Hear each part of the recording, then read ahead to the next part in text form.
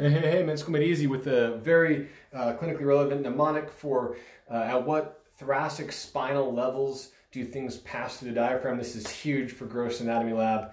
And the mnemonic to remember is I ate 10 eggs at 12. Okay, I ate 10 eggs at 12.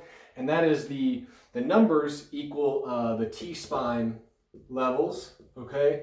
And then the letters correspond with the structures or the name of the hiatus. So IVC, esophagus, and aorta. So at T8 is where the IVC hiatus is, at T10 is where the esophageal hiatus is, and at T12 is where the aortic hiatus is. Of note, the esophagus, hemizygous, thoracic duct, and the cisterna chyli are all associated with the aortic hiatus. I ate 10 eggs at 12. Thanks.